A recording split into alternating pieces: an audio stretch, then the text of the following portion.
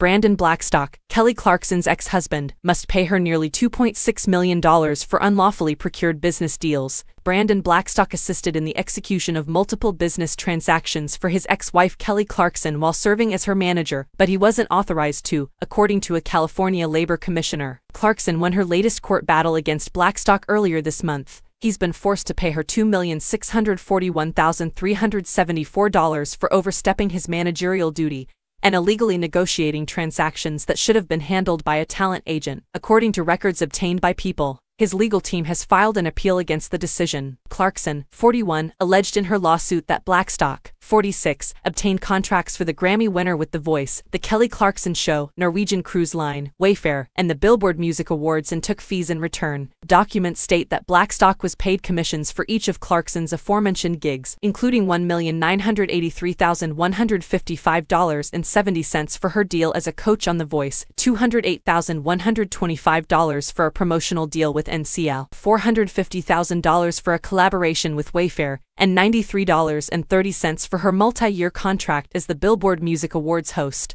all of which must now be paid back to the Miss Independent singer.